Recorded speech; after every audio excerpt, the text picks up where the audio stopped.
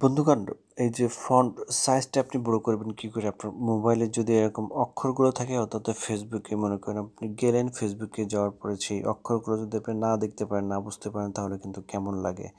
সেজন্য আজকে দেখো বন্ধুগণ, কিভাবে আপনি আপনার মোবাইলে এই অক্ষরগুলো এরকম বড় করবেন। এরকম মোটা মোটা অক্ষর দিয়ে আপনি আপনার মোবাইলটা আপনি চালাইতে পারবেন।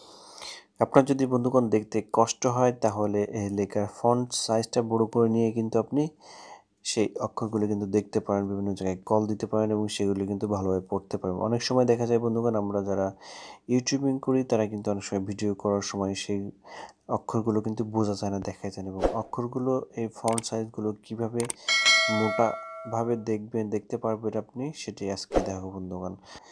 সো এজন্য বন্ধুগণ, এই লেখার ফন্ট সাইজটা বড় করার জন্য আপনাকে সর্বপ্রথম সেটিংসে যেতে হবে। সর্বপ্রথম সেটিংসে গিয়ে এখান থেকে দেখতে পাচ্ছেন বন্ধুগণ, সেটিংসে গিয়ে এখান থেকে আপনি আসবেন ডিসপ্লেতে ক্লিক করার পর এখানে ফন্ট অ্যান্ড স্ক্রিন জুমে ক্লিক করবেন। ক্লিক করার পরে এখানে ফন্ট সাইজটা আপনি দেখতে পাচ্ছেন।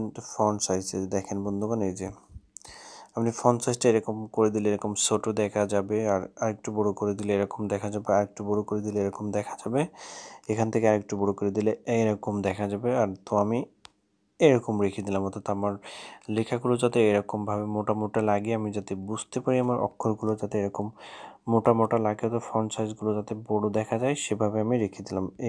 এখানে রেখে দিলাম এখানে। আর এখানে স্ক্রিন জুম, অর্থাৎ স্ক্রিন জুমও হইতে পারে। দেখুন বন্ধুগণ, স্ক্রিন জুমটা বড় করে দিলে আরও বড় দেখা যাবে, এবার স্ক্রিন জুমটা ছোট করে দিলে ছোট দেখা যাবে। তো আমি এটাকে মাঝখানে রেখে দিলাম। তো মাঝখানে রেখে দিলে কিন্তু এবার কিন্তু বন্ধুগণ লেখাগুলো কিন্তু অনেক অনেক বড় দেখা যেত, অর্থাৎ ফন্ট সাইজটা কিন্তু অনেক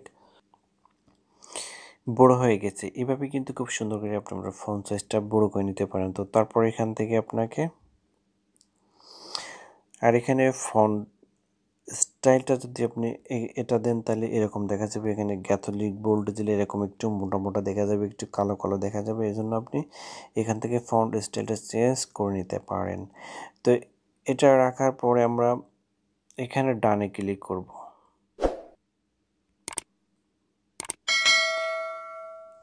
তো ডানে ক্লিক করার পরে এখন দেখুন বন্ধুগণ, ফন্ট সাইজটা কিন্তু অনেক অনেক বড় হয়েছে, অর্থাৎ বড় বড় লেখা আছে, এগুলো কিন্তু এখন বড় বড় অক্ষর। এই অক্ষরগুলো কিন্তু এখন আপনি সম্পূর্ণরূপে বুঝতে পারবেন, স্ক্রিন রেকর্ড করতে পারবেন এবং ভালোভাবে বুঝতে পারবেন। সো লেখার ফন্ট সাইজটা বড় করার জন্য আপনাকে মোবাইলের এক এক রকম সেটিংসে ফন্ট সাইজ থাকে, তো সেইভাবে আপনি সেটিংসে গিয়ে আপনার ফন্ট সাইজটা আপনি বড় করে নিতে পারবেন। সো ধন্যবাদ। যদি ভিডিওটি একটু ভালো লেগে থাকে তাহলে অবশ্যই সাবস্ক্রাইব করবেন, একটি লাইক করবেন এবং সুন্দর একটি কমেন্ট করে দেবেন। ধন্যবাদ, ভালো থাকবেন সবাই। আল্লাহ হাফেজ।